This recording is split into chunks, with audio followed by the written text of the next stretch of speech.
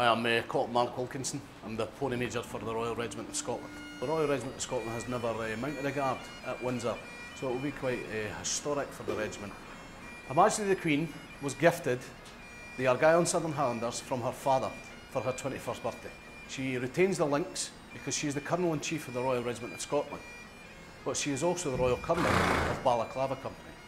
There always seems to be a mishap when there's a royal visitor to Cruachan or to the regiment. We've been on the esplanade at Edinburgh Castle with Prince Harry when he was playing with Cruachan's lip and it looked as if he was going for a bite.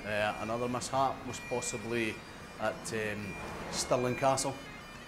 She visited the Balaklava Company there with a posy of flowers that Cruachan thought was maybe lunch. Majesty took it in her stride and laughed.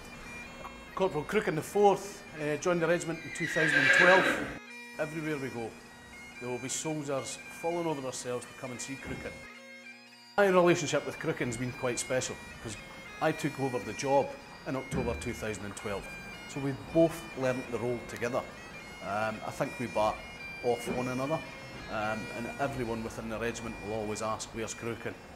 And I'm sure people probably say to Cruachan, where's the Pony Major? He knows he's a special pony. When he gets his uniform on, he's working hard, he actually enjoys it and shows off. I think personally he grows about a foot, and that's what us as Scottish soldiers do when we're on parade. So he's just like us. Animal first, soldier second.